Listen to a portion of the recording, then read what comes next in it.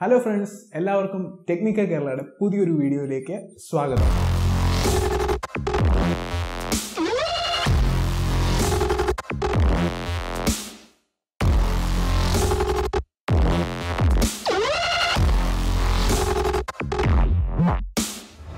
ഇന്നത്തെ വീഡിയോയിൽ നമ്മൾ FPS നെ പറ്റിയാണ് പറയാനായിട്ട് പോകുന്നത്. ക്യാമറയുമായി ബന്ധപ്പെട്ട ഒരു കാര്യമാണ് FPS. ഓക്കെ, അപ്പോൾ FPS എന്ന് പറഞ്ഞാൽ ഫ്രെയിംസ് പെർ സെക്കൻഡ് എന്നാണ് ഇതിൻ്റെ ഫുൾ ഫോം. അതിൻ്റെ ഫുൾ ഫോം പോലെ തന്നെ അത് ഉദ്ദേശിക്കുന്നതും അത് തന്നെയാണ്, ഫ്രെയിംസ് പെർ സെക്കൻഡ്. അതായത് ഒരു സെക്കൻഡിൽ എത്ര ഫ്രെയിമാണ് എടുക്കേണ്ടത് എന്നാണ് നമ്മൾ സെറ്റ് ചെയ്ത് കൊടുക്കുന്നത്. ഇപ്പം ഫോട്ടോഗ്രാഫി ആണെങ്കിലും വീഡിയോഗ്രാഫി ആണെങ്കിലും FPS ഉണ്ട്, രണ്ടിലും FPS ഉണ്ട്. ക്യാമറയുടെ ഒരു ഫീച്ചർ തന്നെയാണ്. ഇപ്പം ഫോട്ടോഗ്രാഫിക്കുള്ള ക്യാമറയ്ക്ക് ആണെങ്കിലും FPS ഉണ്ട്, അതെല്ലാം വീഡിയോഗ്രാഫിക്കാണെങ്കിലും ഇത്ര FPS വരെ ഷൂട്ട് ചെയ്യാം. അങ്ങനെയുള്ള കാര്യങ്ങളൊക്കെ നോക്കിയിട്ടാണ് മിക്കവാറും തന്നെ എല്ലാവരും ഇതൊക്കെ എടുക്കാറ്. അപ്പോൾ ഫോട്ടോഗ്രാഫിയുടെ കാര്യമാണ് നിൽക്കേണ്ടത്. നമ്മളിന്ന് ബേസിക്കലി വീഡിയോഗ്രാഫിയുടെ കാര്യമാണ് പറയാനായിട്ട് ഉദ്ദേശിക്കുന്നത്. വീഡിയോഗ്രാഫിനെ പറ്റി പറയുമ്പോൾ FPS വളരെയധികം പ്രാധാന്യമുണ്ട്. ഇപ്പം you are A film maker, like ഇപ്പോൾ സിനിമ എടുക്കണമെന്നല്ല, ഫിലിം മേക്കിങ്ങിനോട് അങ്ങനത്തെ പരിപാടികളോടൊക്കെ താല്പര്യം ഉണ്ടെങ്കിൽ ഉറപ്പായിട്ടും FPS എന്താണെന്ന് അറിഞ്ഞിരിക്കണം. FPS എന്താണെന്ന് എല്ലാവർക്കും അറിയാം, ഇത്ര ഫ്രെയിമിൽ ക്യാപ്ചർ ചെയ്യും. പക്ഷേ അതിൻ്റെ പ്രാധാന്യം എവിടെയാണ് വരുന്നതെന്നാണ് പലർക്കും അറിയത്തില്ലാത്തത്. ഇപ്പം നമ്മുടെ സിനിമയൊക്കെ കൺസിഡർ ചെയ്യുവാണെങ്കിൽ അത് ഷൂട്ട് ചെയ്യുന്നതെന്ന് പറഞ്ഞു കഴിഞ്ഞാൽ 24 ഫ്രെയിംസ് പെർ സെക്കൻഡിലാണ് അവർ ഷൂട്ട് ചെയ്യുന്നത്. പക്ഷേ 24 ഫ്രെയിംസ് പെർ സെക്കൻഡിൽ നമ്മൾ ഷൂട്ട് ചെയ്യുമ്പോൾ അതിനകത്തൊരു മോഷൻ ബ്ലർ ഉണ്ടായിരിക്കും. മോഷൻ ബ്ലർ എന്നതുകൊണ്ട് ഉദ്ദേശിക്കുന്നത്, ഞാനിപ്പോൾ ഒരു വീഡിയോ എക്സാമ്പിളായിട്ട് കാണിച്ചു തരാം. നിങ്ങൾക്ക് മനസ്സിലാവണമെന്നുണ്ടെങ്കിൽ ഒരു വീഡിയോ എക്സാമ്പിളായിട്ട് കാണിച്ചു തരാം. ഇപ്പം നിങ്ങൾ കാണുന്ന വീഡിയോ ഞാൻ 24 FPS ഷൂട്ട് ചെയ്തൊരു വീഡിയോ ആണ്. അപ്പോൾ അതിൽ നോക്കുവാണെങ്കിൽ നിങ്ങൾക്ക് കറക്റ്റായിട്ട് മനസ്സിലാവും എന്താണ് ഞാൻ ഉദ്ദേശിക്കുന്നത്. അതായത് നിങ്ങൾക്ക് നോക്കുവാണെങ്കിൽ ഒരു മോഷൻ ബ്ലർ ആ ഒരു കൈയുടെ അനക്കത്തിൽ നിന്ന് തന്നെ നിങ്ങൾക്ക് മനസ്സിലാവും. അതായത് 24 ഷൂട്ട് ചെയ്യുമ്പോൾ ഒരു 60 FPS ഷൂട്ട് ചെയ്യുന്ന ഒരു വീഡിയോയുടെ സ്മൂത്ത്നെസ് നമുക്ക് കിട്ടത്തില്ല. അപ്പോൾ ആ ഒരു മോഷൻ ബ്ലർ നിങ്ങൾക്ക് കറക്റ്റായിട്ട് ഈ 24 FPS ഷൂട്ട് ചെയ്യുവാണ് കാണാനായിട്ട് പറ്റും. നമ്മളൊരു സിനിമയൊക്കെ ഷൂട്ട് ചെയ്യുന്ന ഒരു രീതിയിൽ, അതിപ്പോൾ ലൈക്ക് ഒരു ഷോർട്ട് ഫിലിമൊക്കെ എടുക്കാൻ പ്ലാൻ ചെയ്യുകയാണെങ്കിൽ നിങ്ങൾ 24 മാക്സിമം എടുക്കാനായിട്ട് ശ്രമിക്കണം. അതായത് ഇപ്പം സാധാരണ ഷോർട്സ് എല്ലാം 24 എടുക്കുകയാണെങ്കിൽ ആ ഒരു സിനിമാറ്റിക് ലുക്ക് ഗ്രേഡ് ചെയ്തെടുക്കണം. അതല്ലാതെ ആ ഒരു മൂവ്മെൻറ്റ് ആ ഒരു സിനിമാറ്റിക് മൂവ്മെൻറ്റ് നിങ്ങൾക്ക് 24 FPS ഷൂട്ട് ചെയ്യുന്ന വഴി കിട്ടും. ഇനി അടുത്തൊരു ഫ്രെയിം റേറ്റ് ആണ് 30 FPS എന്ന് പറയുന്നത്. അപ്പോൾ 30 FPS നമുക്ക് ഷൂട്ട് ചെയ്യാം, നോ പ്രോബ്ലം, ഒരു കുഴപ്പമില്ല. പക്ഷേ 24 വെച്ച് നോക്കുമ്പോൾ കുറച്ചുകൂടെ സിനിമാറ്റിക് ഒരു മോഷൻ 30 കിട്ടത്തില്ല. ഓക്കെ, അത്ര ഉള്ളൊരു വ്യത്യാസം, വേറെ കുഴപ്പമൊന്നുമില്ല.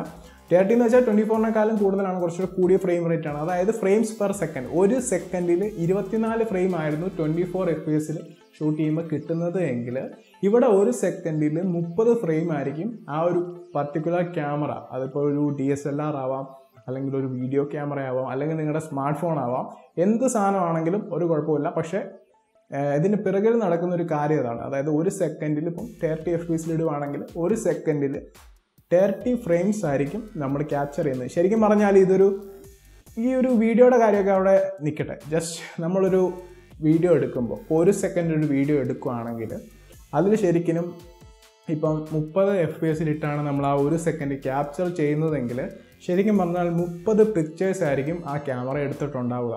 ആ ഒരു 30 പിക്ചർ ഒരു സെക്കൻഡിൽ നമ്മുടെ കണ്ണിൻ്റെ ഫ്രണ്ടിൽ കൂടെ ഇങ്ങനെ പാസ് ചെയ്യുമ്പോൾ നമുക്കതൊരു മൂവി ലൈക്ക് ഫീൽ വരുന്നതാണ്. 24 FPS ആയിട്ട് കമ്പയർ ചെയ്യുമ്പോൾ വരുന്ന മാറ്റം അറിയാൻ വേണ്ടി ഞാൻ 30 FPS ഷൂട്ട് ചെയ്തൊരു വീഡിയോ കാണിക്കാം. ഇപ്പോൾ നിങ്ങൾ കാണുന്ന ഒരു വീഡിയോ 30 FPS ഷൂട്ട് ചെയ്തതാണ്.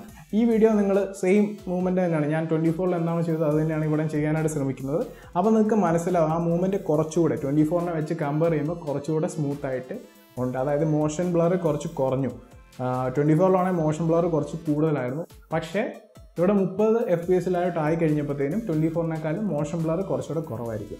അതാണ് ബേസിക്കലി ഇവിടെ നടക്കുന്നത്. ഇനി അടുത്തൊരു ഫ്രെയിം റേറ്റ് എന്ന് പറയുന്നത് 60 FPS ആണ്. 24 30 വെച്ച് നോക്കുമ്പോൾ 60 FPS വരുന്ന മാറ്റം എന്ന് വെച്ച് കഴിഞ്ഞാൽ ഒരു സെക്കൻഡിൽ 60 ഫ്രെയിംസ് ആയിരിക്കും ഉണ്ടാവുക, ഫ്രെയിംസ് പെർ സെക്കൻഡ്.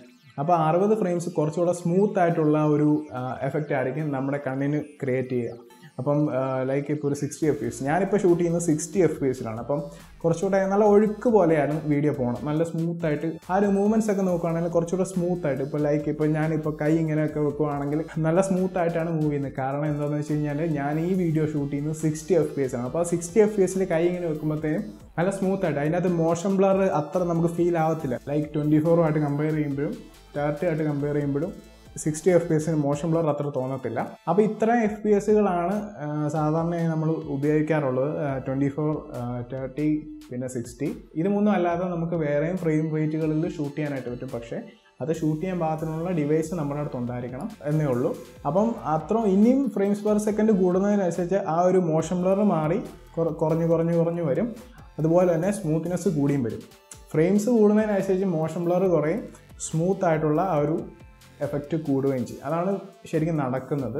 അപ്പോൾ ഇത്തരം കാര്യങ്ങളൊക്കെയായിരുന്നു എനിക്ക് FPS പറ്റി നിങ്ങളുടെ അടുത്ത് പറയാനുണ്ടായിരുന്നത്. അപ്പോൾ നിങ്ങൾ കാര്യമായിട്ട് ഫിലിം മേക്കിങ്ങിനെ കുറച്ച് സീരിയസ് ആയിട്ട് കാണുന്ന ഒരാളാണെങ്കിൽ, അല്ലെങ്കിൽ ഇത്തരം കാര്യങ്ങളിലൊക്കെ ഒരു ഇൻട്രസ്റ്റ് ഉണ്ടെങ്കിൽ നിങ്ങൾക്ക് ഉറപ്പായിട്ടും ജീവിതത്തിൽ എവിടെയെങ്കിലും വെച്ച് ഈ FPS എന്ന് പറഞ്ഞ് ഞാൻ ഈ പറഞ്ഞ കാര്യം നിങ്ങൾക്ക് യൂസ്ഫുൾ ആയിരിക്കും. തൽക്കാലം ഇന്നത്തെ വീഡിയോ ഇവിടെ അവസാനിപ്പിക്കുകയാണ്. ഇതുപോലുള്ള പുതിയ വീഡിയോ ആയിട്ട് ഞാൻ വീണ്ടും വരുന്നതായിരിക്കും. Till then, bye-bye.